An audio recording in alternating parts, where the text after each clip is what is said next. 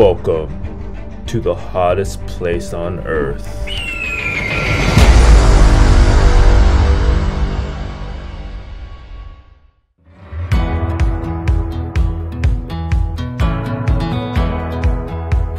In 1906, a collection of tents were erected to serve travelers with food, drink, and lodging on the road between Rhyolite and Skidoo. When sand obscured the settlement, a length of stovepipe was inserted as a marker, hence the name Stovepipe Wells.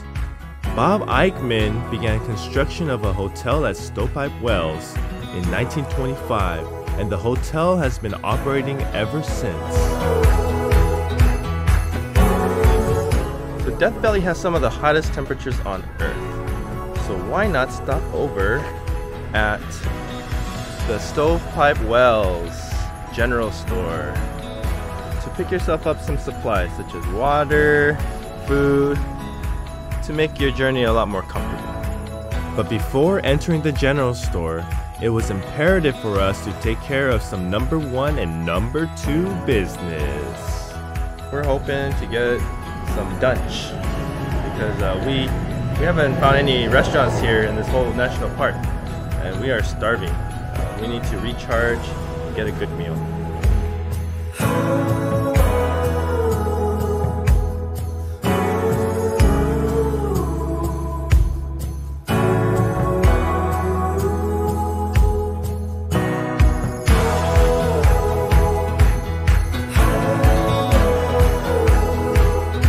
The general store offers souvenirs, grocery staples, convenience items, soda fountain, and pre-made food.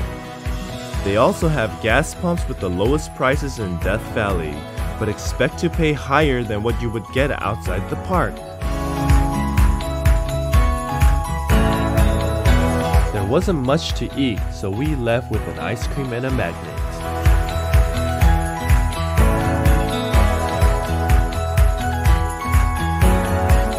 Across the street from the Stovepipe Wells General Store is the Stovepipe Wells Village, which we're gonna check out right now. If you're looking for a place to stay, the Stovepipe Wells Village offers 83 hotel rooms and 14 full hookup RV sites.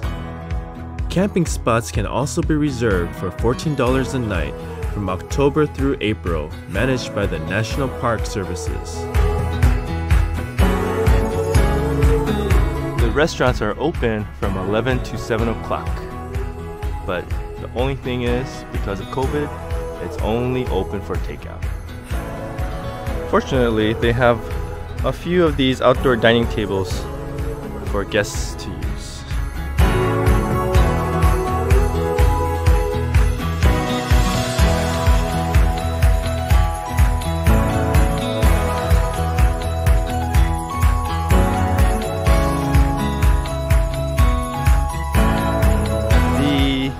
Stovepipe Wells Village has 2 restaurants, a gift shop, and a swimming pool over here, and a lot of cabins.